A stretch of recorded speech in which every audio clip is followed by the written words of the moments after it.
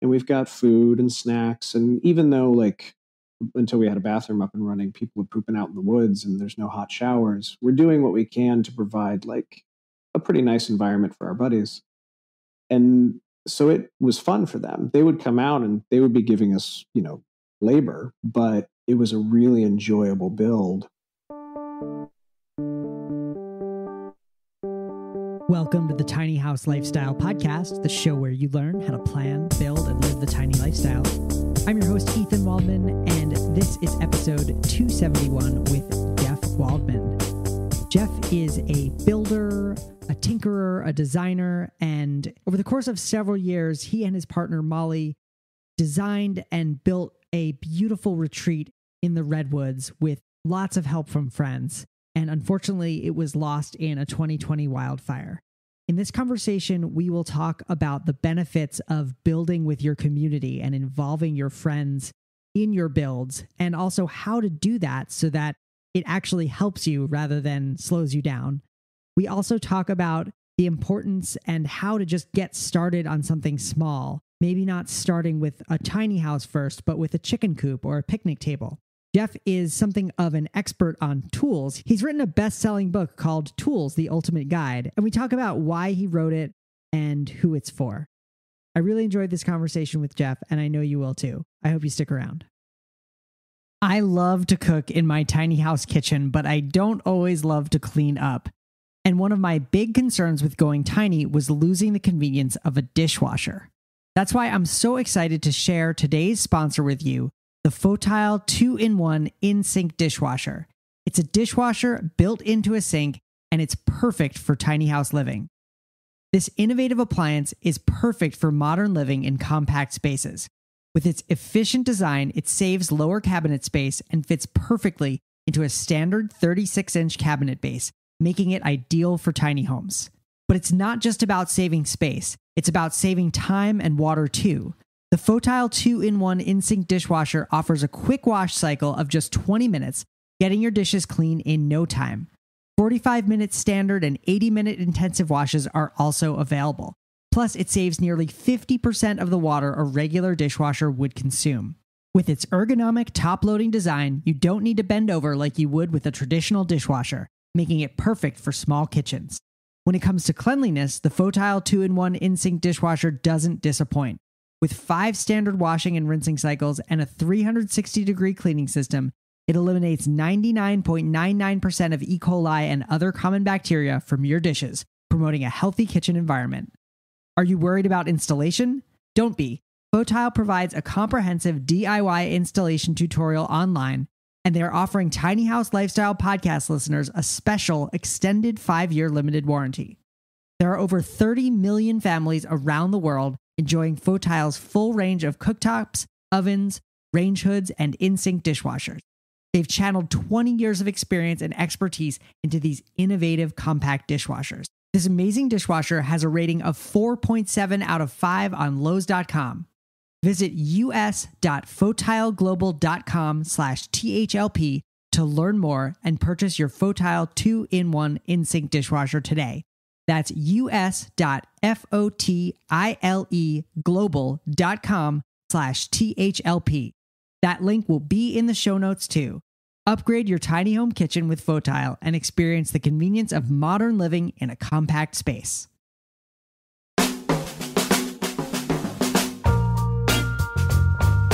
All right, I am here with Jeff Waldman, no relation as far as I know.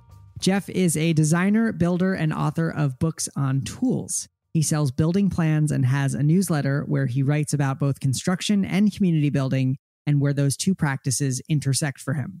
His property in California's Santa Cruz Mountains burned in the wildfires of 2020, but lives on as a canvas for new projects.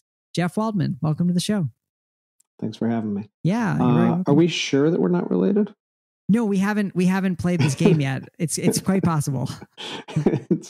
Most of my Waldman lineage, I think, is all West Coast, if that narrows it down. Yeah, I think mine's all East Coast. So all right. So we'd have to go back a few generations. Yeah, some pioneers.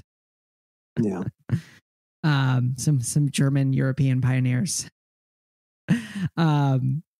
So I first kind of I watched a video tour. It's kind of a montage of you, and it looks like lots of friends building this just incredible little cabin in the Redwoods. And it was on like my, invite this person onto the show list. It somehow fell off my radar because this is years ago, obviously at this point. Yeah. But it kind of resurfaced for me, and I rewatched the video and I was like, I gotta get Jeff on the show because this project is so just sweet, and there was something about it that just made me want to be there. Yeah. But I guess maybe you could start with like telling us a little bit more about you and just kind of your background in building in general. Sure. Well, first, just to mention, I guess, I think the reason that part of the reason that video kind of struck a chord with you and does with a lot of people is just a big communal aspect to it. So, bunch of friends having a good time. And I think that just resonates for a lot of folks. And it's why, in the intro you're talking about on my newsletter, there was stuff that I tend to write about is like that intersection of community building and doing projects because it's just more fun with friends. But I'll get around to kind of that and the ethos of the property, I guess, in a bit. But yeah, so for me, I don't know, I'm 41 years old now. Mm-hmm. I've always built a little bit, like skate park as a kid, dirt jumps out in the field, fort or whatever. But I mean, nothing all that professional. I was more like the guy that, if your kitchen sink was broken and we were friends, you might call me over to help you fix it. And not because I know anything about kitchen sinks, but you're like, I don't know, maybe he can figure it out. Mm-hmm. I had that kind of scrappy, I'll pick up various skills kind of attitude. And then, yeah, into adulthood, I just started making things a little bit more and more, but really just in my apartment, little projects, small woodworking. I went and did a timber framing workshop out in New York, actually, in 2015 that I think was pretty formative. Mm-hmm. And then at some point, I can't remember if it was right before that workshop or right after, but my partner, Molly, and I, we've been together for 13 years now. We've been living in San Francisco, and we were just kind of ready to leave our apartment for more space. We're really craving like house, yard projects, build a thing. Mm-hmm. And we just couldn't get that in the city. So we thought about leaving. I mean, we considered moving to New England a little bit. Mm-hmm. We talked about, what about around the Great Lakes? She's got family in Chicago. Mm-hmm. We looked at the Pacific Northwest. I think we actually took a trip up to Washington or Portland and looked around. But ultimately, we decided that our community around San Francisco and the Bay Area was just too strong. And if we really looked at why we were kind of happy and content in our day-to-day, it was the people, when we didn't want to like give that up so easily. So as a placeholder, because we could not afford to buy a house with a yard and space and room for projects in San Francisco or even the area right around here, we bought some land in the Santa Cruz Mountains, which if you look on a map is a strip of land that's south of San Francisco, near San Jose, near Santa Cruz. Surprisingly wild and undeveloped. And if you go like dead center to the middle of it, where you're kind of the furthest away from the beach and from San Francisco, you get into some land it's not super affordable by U.S. standards, but it's very affordable by San Francisco. By San Francisco standards. Yeah.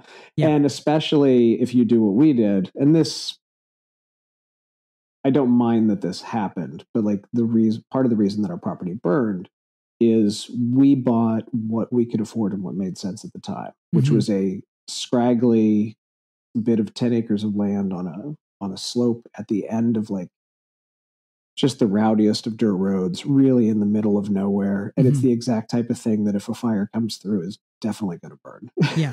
Yeah. So, the people that can buy a big parcel that's sort of connected more to the mainland and the fire department knows about it and it's nice, flat, defensible space. Yeah. That's a lot less likely. So we bought what we could, which was fine. And we did that with the intention of saying, okay, we're going to be here for a while. We're not going to get a house with a big yard, a big plot of land. And we're not going to, build something where we're living. This will serve as kind of our weekend getaway and the communal space that we've kind of always wanted to have with friends. It'll be a place and a reason to gather and somewhere that we can kind of exercise some, creative muscles and design some things and build some things and just like have that. Yeah. And so that's how it got its start. That was September, maybe a little bit earlier, but 2016. Okay. And so you started in on it on 2016, and the video, which I'll definitely put in the show notes for this page so people can, where it's a podcast, so obviously, it's a very visual thing. You have to go and watch the video. It certainly seems to encompass a long time span, because you go from chopping down trees at the beginning, and then at the end you're seeing little clips of other structures like an outdoor bathhouse and a pergola with a clear roof and all these different structures that, certainly didn't sprout up overnight.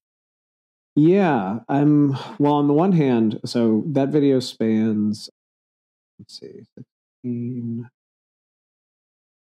I mean, I don't even think that video spans 3 years. And wow. So it spans a certain amount of time for sure, but also a lot of what you see, like, I think that video that I stitched together actually only had our cabin when the exterior was closed in. It didn't include the finished interior.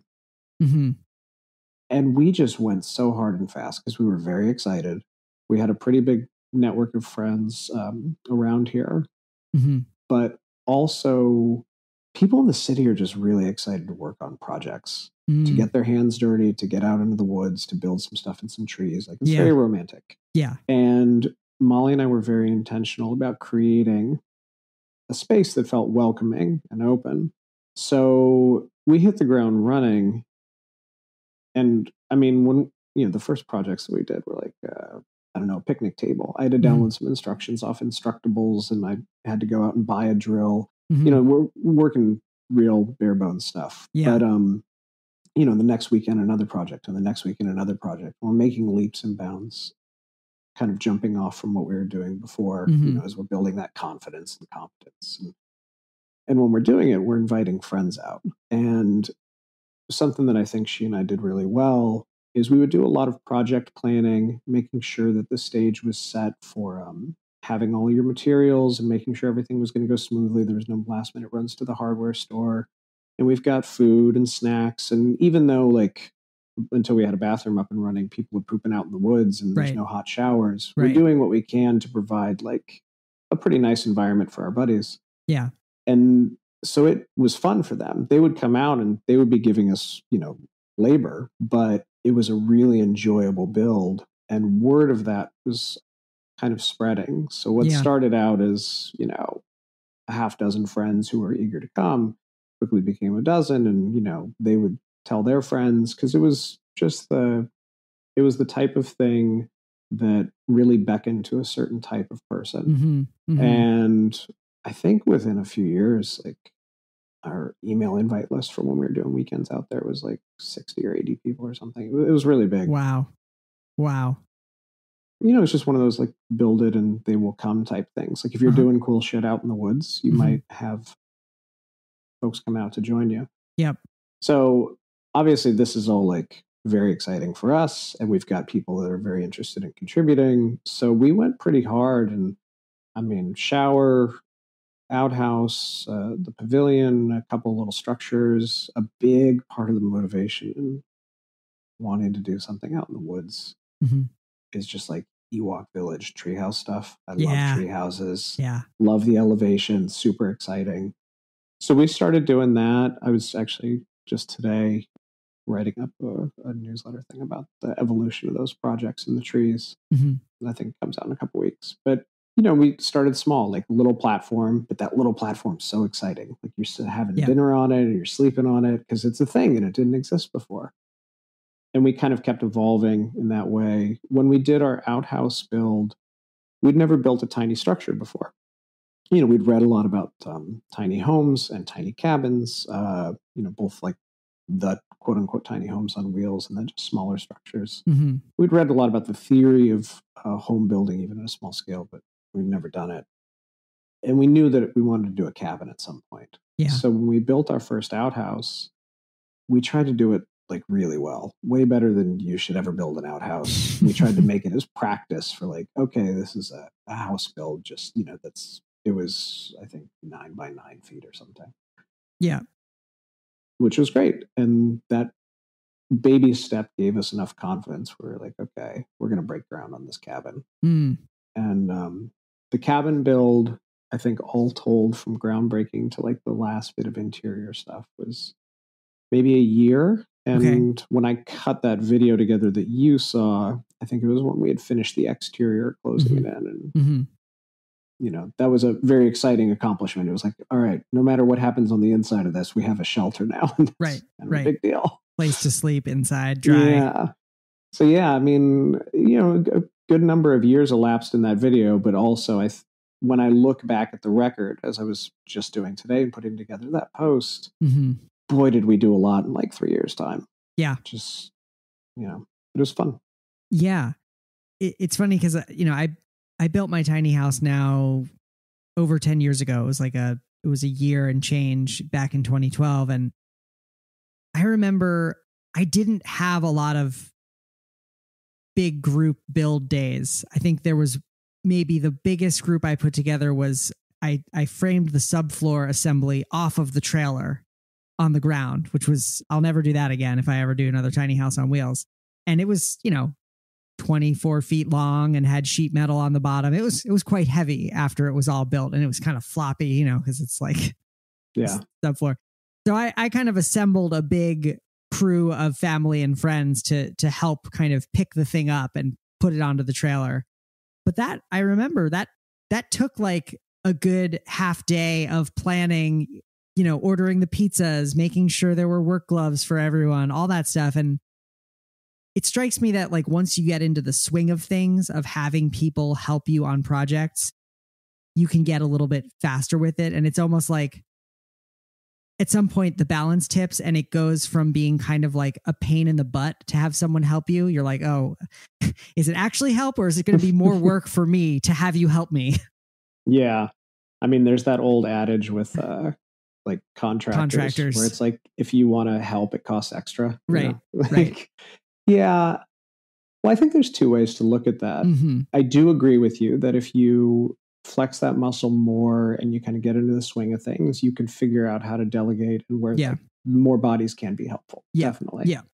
But at the same time, I don't know. I work so well solo or just with another person. And so there it comes down a little bit to values. So many of the projects we did were not necessarily because we really needed to have that structure. It was just an excuse to do a project with friends. Yeah. There was a big tree deck that we put up that I just did because my friend Drew was coming into town and I wanted to work on a thing with him. Yeah. And, you know, that was a reason to gather another half dozen folks and do it. Would it have gone, like, did it go 8 times faster because we had 8 people? Probably not. I mean, definitely a few hands on some big heavy beams helped a little bit, but yeah, I think for us, a big part of the experience has been, and hopefully will continue to be, the community aspect of it. I mean, when we did the wall raising for our cabin, I think there was like 30 people there. We definitely didn't need that many people to raise those walls, but it was, you know, it felt fun. Yeah. So it's, I don't know. There's definitely two sides to that. Because, I mean, there also is, it's hard to delegate. That's a whole different thing. Managing an operation and figuring out, I think that's what separates. I know a lot of very talented builders who work like crazy fast and well on their own, and it just doesn't come intuitively to them. And not always to me for how to really delegate tasks and make use of bodies. Yeah, totally. What I tried to do, both to make it fun for our friends and also to kind of make things happen quickly and to respect like sort of the manpower and time they were giving me, is I would show up for a project maybe a couple days in advance, or both Molly and I would, or something.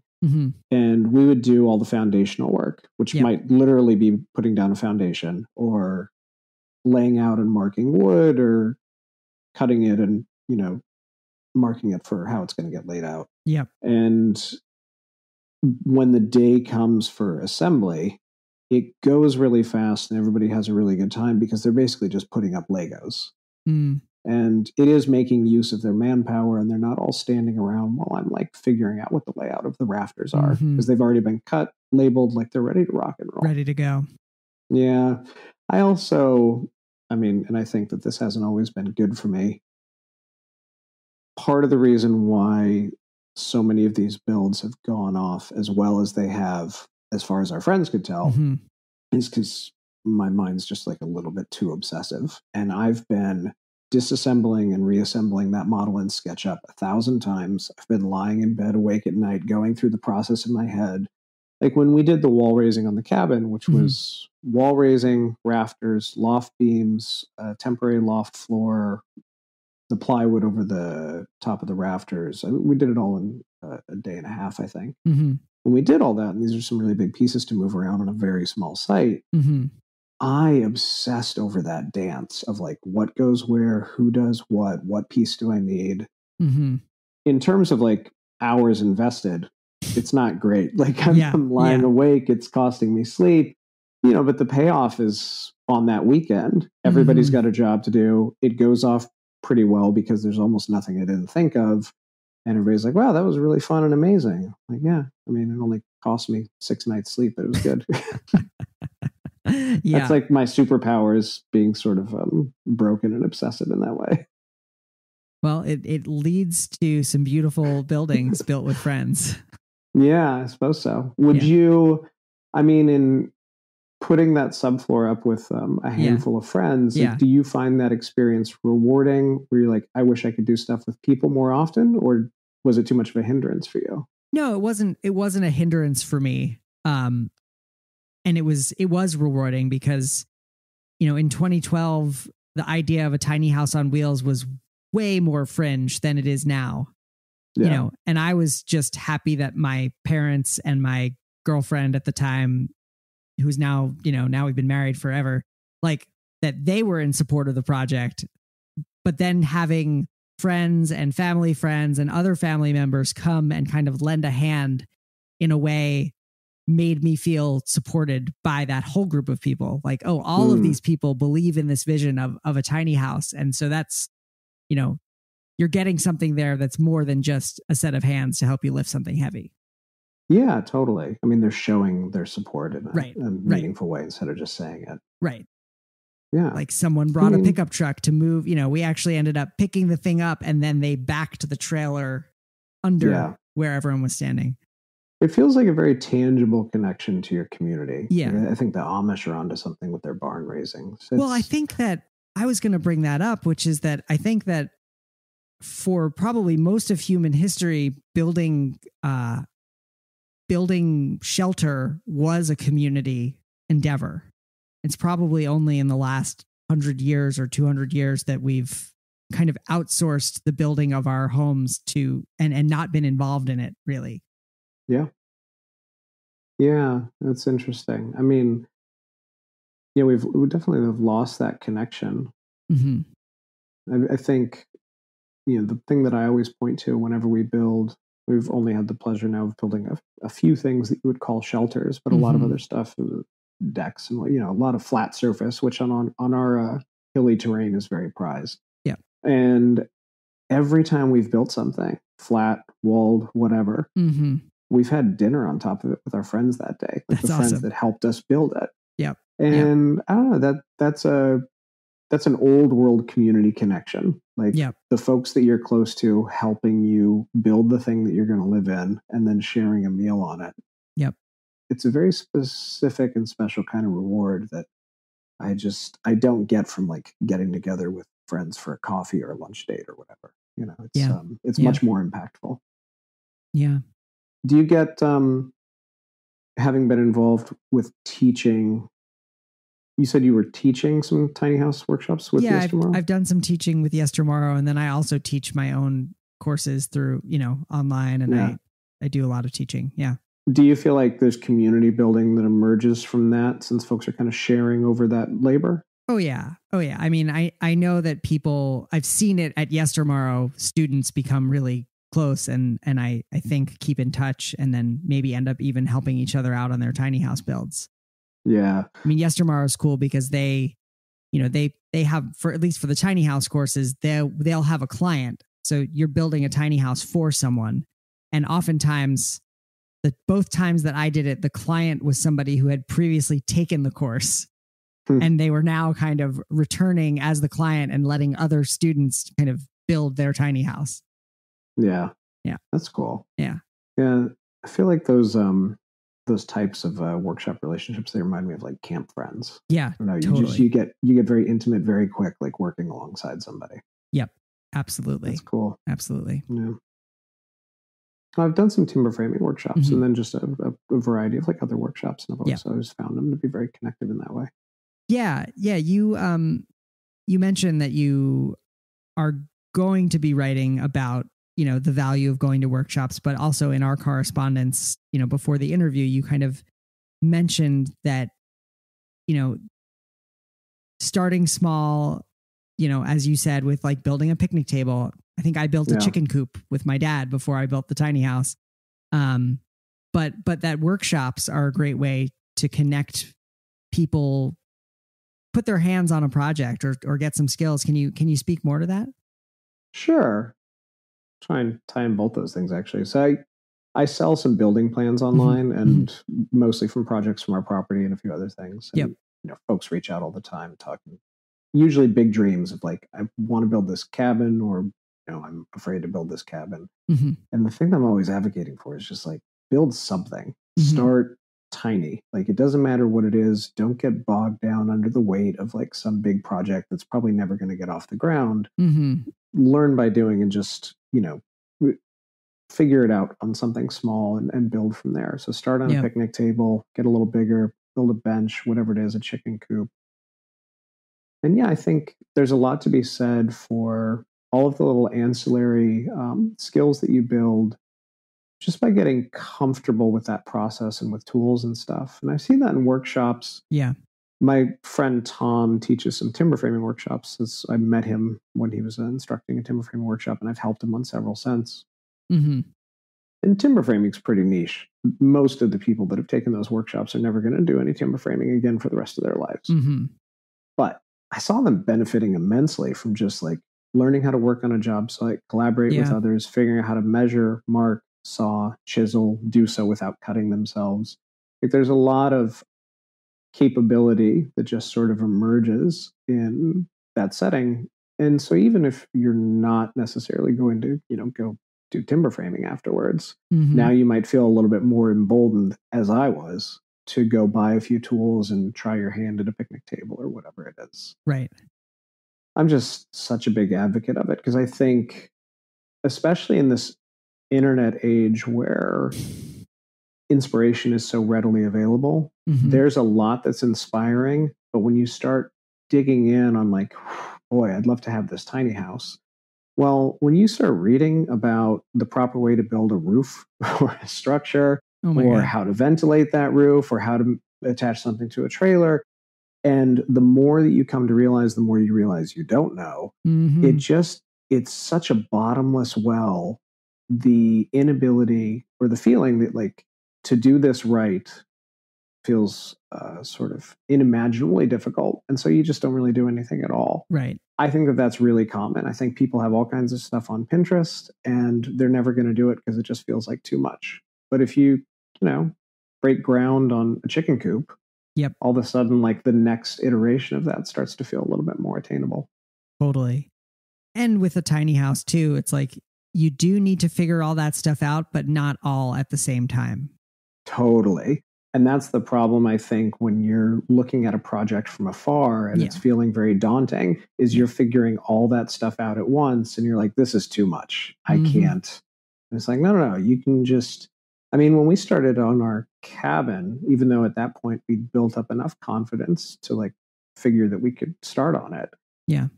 I really only committed to putting down a foundation and joists and a subfloor because I was like, if nothing else, we've got a yoga deck. Like, that's it. We'll a platform for tents to sleep on. A platform for tents, and then we'll see how the rest of this goes. Yeah. And I think that that's big. Yeah. Especially, this is a podcast that's talking about tiny homes. It's not to say that they're all cheap, but we're not talking about really big projects here. Like, not only can you start small with other projects that you're cutting your teeth on, but like you can start down the baby steps of some sort of tiny house type thing, and it's not a monumentally like daunting financial prospect, Right.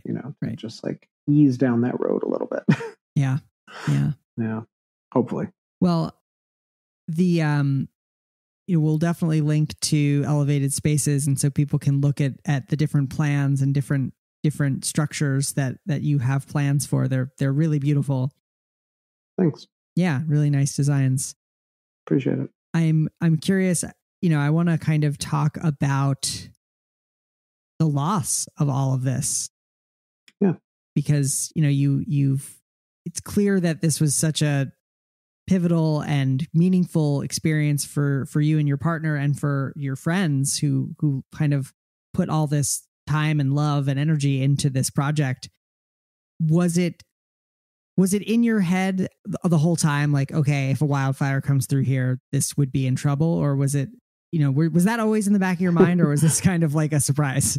It was. And I think my partner, Molly, I think she was a little bit bothered by how often I would mention it.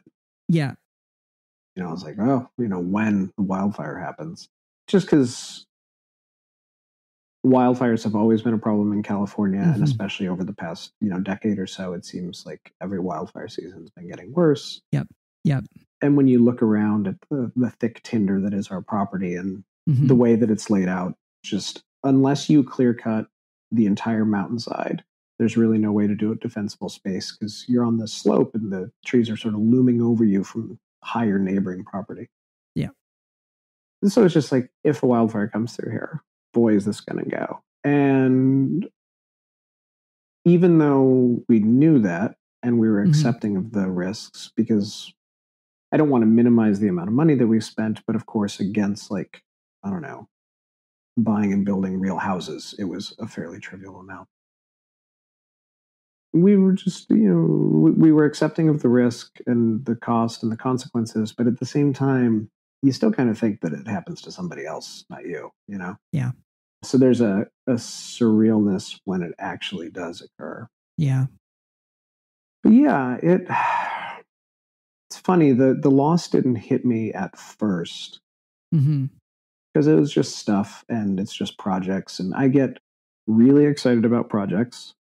I really want to see them through. I want to have the experience of creating a thing, conceiving of how it can be put together, doing it with friends. And then I don't actually need to own it that much afterwards. So that didn't bother me too much, the loss of that work. But the wildfire happened during COVID, and things were just really getting shaken up around COVID. You had friends that were leaving the city. We're at an age where a number of our friends were having kids. People were just less sociable for various reasons. The wildfire happened. So our property as a social tool, as time went on, I was like, oh man, this really took a hit. Because the truth is, we've rebuilt a little bit there, but it's not, it's just not what it was. You can't go back to like that really sweet time where, everything that we had there. So that's been a bit of a bummer. I've definitely lamented that. It was clearly a phase in time that was particularly sweet and you can't quite go back to. The land itself has recovered pretty well. We've had to do a lot of work clearing trees that either fell in the fires or in the storms afterwards or didn't quite get consumed and were just standing dead. And now, like, it's doing all right. We spent a couple years without water. We finally got water back up and running because all of the infrastructure for that burned. Yeah. And then we've built a couple of new structures. We have an outhouse and a little tiny A-frame, and I think that's it. But both of those, the fire really informed their design. Whereas like, okay, I'm willing to build something else here because really I just wanted to have a project. I wanted to design a thing and make it. But like, I'm only going to invest so much time and so much money into this. So whereas the first iteration of some of our stuff was like, how nice can we make this? And how much time can we spend on it, making it oh so cool and perfect? the next ones were like, okay, what's the most cost-effective way I can make something that's still fun and attractive, but is going to really not put me out financially or put us out, too much time, which is a great design exercise. So we made this little tiny A-frame that is basically a hard-walled tent. And we threw it up in a weekend with some friends. I think it cost $2,200 or something. Our outhouse was less than that. I think it was like $1,500 because I opted for some siding that was a little bit nicer. But it too was, I think, a weekend or two project. So that's definitely changed the ethos of things a little bit. Yeah. I'm tempted. We had a bunch of redwoods that came down and we milled them with a chainsaw mill on the property. And I've been thinking about how to put that wood to use. And we've been tempted to do like a small cabin build where the old cabin stood. And there's that knowledge of like, this still isn't the type of property you can really defend against. There's still a chance that wildfire could come back through. This is a fun design exercise, and it's great to be able to build a thing and to maybe inspire others or sell some plans or whatever. But how do you keep this like pretty minimal in terms of both effort and cost while still feeling satisfying? And so I haven't fully fleshed out a design for that yet, and I don't know if we'll ever do it. But potentially some of the redwood we willed, that's what we'll kind of put towards. So yeah, we still hang out there with friends, and friends borrow it now, especially now that it took a couple of years for it to be a more usable place. But now it's a lot different than what it was, but it's not a bad little retreat in nature. Nice. If you visited it now, having never been there before, you'd be like, this is great. It's like, yeah, well, you think it used to be cool. Different. Okay. Okay. Yeah. What are your current building projects? What are you tinkering with right now? Been kicking around the cabin design and thinking about that more and more as we've been milling that wood and, what to do with it. I just got back. I was in Oregon for 2.5 weeks helping my friend on a timber frame up there. Okay. I've got a shop in Oakland that I share with a couple friends, and I do a little bit of like furniture stuff there. Not big, but kind of small. Okay. Yeah, that's sort of the extent of it right now in terms of building. And I wanted to ask you about your book that it looks like it was published about a year ago. It's called Tools, the Ultimate Guide, 500 plus tools. Yeah. I never really loved the subtitle, but I couldn't think of a better one. It feels a little bit pro wrestler flyer or monster truck flyer. The ultimate guide. Ultimate guide.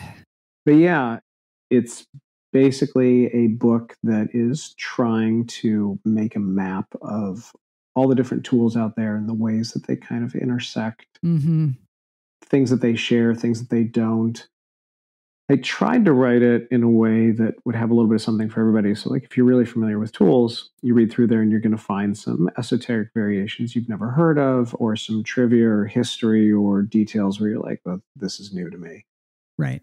But for the person who doesn't really know anything about it, my hope is that it kind of demystifies a lot of it. Because I think a big part of the problem when you're first getting started is you don't have a language around this sort of thing. Right. And so if you have a little bit of a roadmap that can start to plug those puzzle pieces together, it allows you to fill in the gaps more where you're like, okay, I'm starting to see it all now. Yep. And that was a fun project. It's done decently well, better than I thought it would.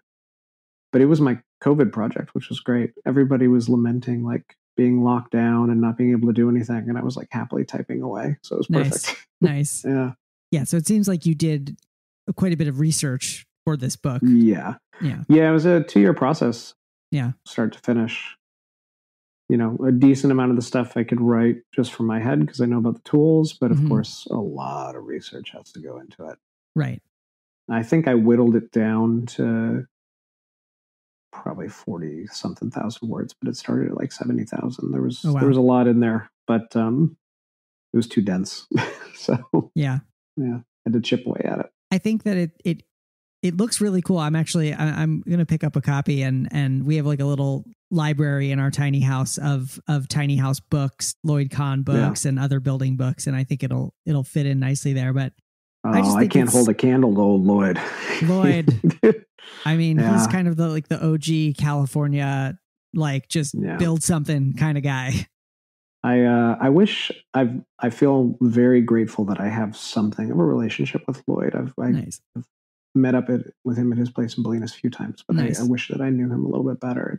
I feel very privileged to even have met him. Yeah, likewise. Yeah, he was writing books back when you needed the books. I mean, the truth is, mine, it was very fun to put together. It makes for a nice gift, but all that stuff you can learn on YouTube, But when Lloyd was making a book, when he started, it was that was the resource or some of the resources for how to build certain things or what was out there. He told me that because his first book was a book about building geodesic domes. Mm-hmm. And I think it was the first interview I did with him where he was like, don't build one. They don't work. I don't recommend it. But people still write in and he just sends them the book, the manuscript of it. Cause people still want to build it, but he's like, I won't sell it, but sure. If you want to go for it, go for it.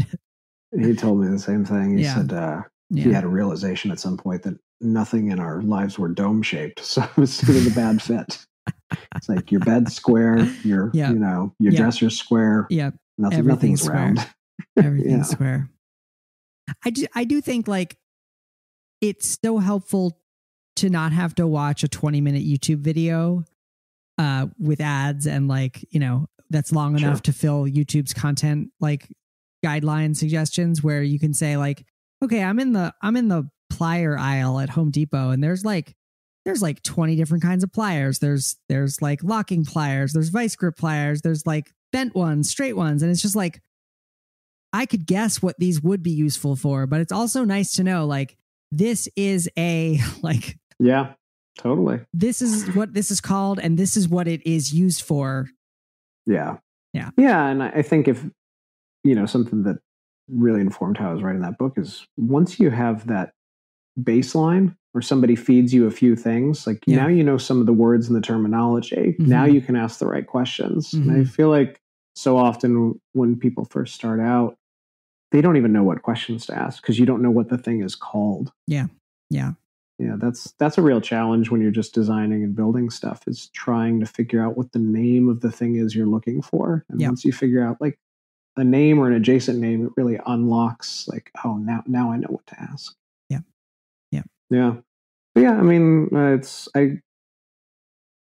I think that there's a certain romantic quality to flipping through a book and looking for it. I just acknowledge that, it's also all out there on the internet too, probably. Yeah. Well, everything is out there on the internet. It's true. Everything. Yeah. So when you, approach designing something new, are you all SketchUp or do you start with a drawing, pencil and paper? I've been trying to do a little bit more drawing, but I am just terrible at drawing. Mm-hmm. And because I have to go through so many iterations revising a thing, SketchUp has just proven for me to be the most valuable tool. Yeah. I'm really big on optimizing materials and trying to minimize cuts and or minimize the amount of work that's needed, mm-hmm. I guess. Mm-hmm. Especially part of it just comes from a place of wanting a job to flow well, but the other part is at this property we're at, it's fairly remote. Sometimes we could get things delivered or delivered close. Very mm-hmm. often we had to truck it all in and hand carry it. So you're really trying to think through exactly how much stuff you need. And I've found SketchUp to just be the easiest way for me to kind of figure that out in detail. Yeah. And then when I'm planning how a build is going to go together, being able to examine all those little layers and connections and flesh them out in a way that I just really can't do with pen and paper. It's proven for me to be a really instrumental tool. Okay. Because you're building a thing digitally, and I might do it a dozen times or more before doing it in real life. I wish I could draw. I have a friend who kind of draws all of the stuff that he designs, and mm-hmm. it just feels a little bit like a superpower to be able to whip out a pad and sketch what you need. Yeah. Because I can do, what I'm creating in SketchUp is arguably more useful, but boy, does it take me a lot more time to do it. Yeah. Yeah. Totally. And it doesn't look as cool. The drawings look fun. They do look fun, but then getting to peel back the siding and show the framing plan is also a nice thing. Are you able to draw well? No, I'm not great at drawing, and I'm also really slow and not great at SketchUp either. So yeah, hobbled. I don't even know that I'm great at SketchUp, but I can use it, and I don't know. When you look at like the number of iterations I might go through to arrive at a thing, like, well, that would have been a lot of paper, so it's probably best that you're doing it digitally. yeah, totally. Well, it's been so great catching up with you and chatting. I'm curious, is there anything that I didn't ask you about that you were like feeling like you wanted to talk about? I don't think so. I think you've kind of covered everything. It was a real pleasure talking with you. I appreciate you having me on. Well, one thing that I like to ask all my guests, just as a closing question, is just any favorite resources, books, or things that you'd like to share with our listeners. And you can't recommend your own book because I already did. I wouldn't recommend my own book anyway. It's all on YouTube. I really enjoy A Pattern Language as a book. Okay. I don't know if you're familiar, but you know the book? I do. I am familiar. Yeah. I recommend that one to a lot of folks. Nice. Yeah, SketchUp. We just kind of talked about it, but they got rid of the free program that you could download. The 2017 version used to be free, but the web app is still free. And if you don't know how to design or build a thing, boy, is it a good place to start, just because there's a hurdle to getting over designing and navigating in 3D. It's definitely not immediately intuitive if you've never done it. But if you can get over that hurdle a little bit, I feel like the ability to practice building that picnic table on your computer a dozen times before you go out and saw your first piece of wood is just monumentally helpful. Absolutely. And workshops. I wrote about it in my newsletter recently. It's something I'm a big proponent of. Just skill building in general. I think taking workshops where you're, most of us are, at least, most people my age are past being in school. So being in a situation where you're kind of challenging yourself, having to learn some new skills, work with some people that you don't know. Yeah. Getting to intimately know some people by working alongside them and perhaps building some new relationships with like-minded quality individuals is obviously nice. Yeah. And I think that it's an untapped resource because as much as people might say, I enjoy baseball or woodworking or pottery or plants or whatever it is that they consider to be their hobbies or their passions, they don't really think like, oh, for a fairly nominal fee in my city, I can, probably go out and engage in some extra adult curricular learning on this. So I think that it's a really cool resource, and I'd like more people to look into them. Awesome. Well, Jeff Waldman, thanks so much for being a guest. Thanks so much, Ethan. Thank you so much to Jeff Waldman for being a guest on the show today. And thank you so much to Fotile for sponsoring this episode of the Tiny House Lifestyle Podcast. You can find the YouTube video that Jeff and I talked about, photos of some of the structures that Jeff has designed and sells plans for, and a complete transcript over at thetinyhouse.net/271. You'll also find the links to Fotile and more info about the 2-in-1 dishwasher on the show notes page as well. Well, that's all for this week. I'm your host, Ethan Waldman, and I'll be back next week with another episode of the Tiny House Lifestyle Podcast.